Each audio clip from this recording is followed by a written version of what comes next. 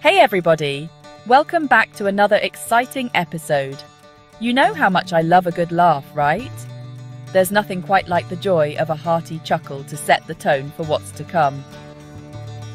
Well, good intros are like the opening jokes of your content. They grab your attention and make you want to stick around. They set the stage, create anticipation, and give you a taste of the fun that's about to unfold. Imagine going to a concert where the band just walks on stage and starts playing without saying a word. Kind of awkward, right? There's no connection, no build-up, just a sudden start that leaves you feeling a bit lost. You need that build-up, that excitement, that connection with the audience. It's the difference between a lukewarm reception and a roaring welcome. That's what a good intro does.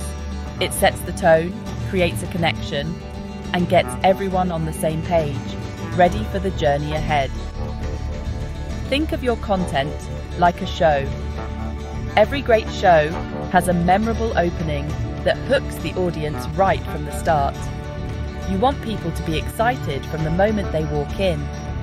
The anticipation should be palpable, the energy electric. A strong intro is key to hooking your audience and making them eager to hear what you have to say. It's your chance to make a first impression that lasts. So, how do you write an intro that's more exciting than a dancing puppy video? Let's dive in. We'll explore the elements that make an intro not just good, but great. From the hook that grabs attention to the promise that keeps them watching, we'll cover it all. Stay tuned, because by the end of this, you'll be crafting intros that leave your audience wanting more. Alright, so you've nailed your overall intro. Amazing! That's a huge step, but it's just the beginning. The real magic happens when you can keep that energy and engagement going throughout your entire presentation.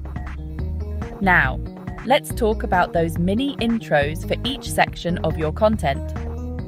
These are crucial because they help your audience follow along and stay interested. Think of them as transitions, like changing the stage set for a new act in a play. Just as a play needs smooth scene changes to keep the audience immersed, your presentation needs seamless transitions to maintain flow. Each section should flow smoothly into the next, building on the information you've already shared. This continuity helps reinforce your message and makes it easier for your audience to understand and remember your key points. You want to keep that momentum going, just like a stand-up routine needs a good rhythm. In comedy, timing is everything, and the same goes for your presentation. A well-timed transition can make all the difference. A great way to do this is by giving a little preview of what's coming up. Tease the next section to build anticipation and keep your audience on the edge of their seats. For example, you could say something like, "Now that we've talked about the importance of good lighting, let's move on to the main event, choosing the perfect camera." This not only signals a transition, but also keeps your audience curious and engaged. See how that works? You're creating a natural bridge between ideas and keeping your audience engaged. It's like leading them on a journey where each step is connected to the last.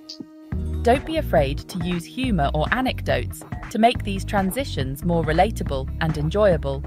A light-hearted moment can refresh your audience and make your content more memorable. Visual aids and props can also be incredibly effective. They not only illustrate your points, but also provide a visual cue that a new section is beginning. Engage with your audience by asking questions or encouraging participation. This interaction can serve as a natural transition and keeps your audience actively involved. Remember, keep it short, sweet, and exciting. Each mini intro should be a quick, energetic bridge that keeps your audience excited for what's next. With these tips, you'll master the art of seamless transitions and keep your presentation dynamic and engaging from start to finish. Okay, now it's time to get your audience involved. Asking questions is like throwing a beach ball into the crowd. It gets people interacting and keeps the energy high. Think about your content and what your audience might be wondering. What are some burning questions they might have? Don't be afraid to ask them directly. For example, if you're talking about baking a cake, you could ask, "Have you ever wondered why cakes sometimes sink in the middle?" See? Now you've got them hooked and eager to hear the answer. Questions create a two-way conversation, making your audience feel like they're a part of something. And who doesn't love a good back and forth? Section 4. Answering questions. Don't leave them hanging. This section is all about the importance of addressing the questions your audience has. It's a crucial part of engaging with your viewers and ensuring they feel heard and valued. You've asked the questions, now it's time to deliver the answers. This is your moment to shine and show your audience that you are attentive and responsive. Answering questions is not just about providing information, it's about building a connection and trust with your audience. Don't leave your audience hanging like a contestant on a cliffhanger episode. Imagine the suspense and frustration they feel when their questions go unanswered. It's like watching a thrilling show and never getting to see the conclusion. Answering your questions thoroughly and clearly shows your audience that you value their engagement and are there to provide valuable information.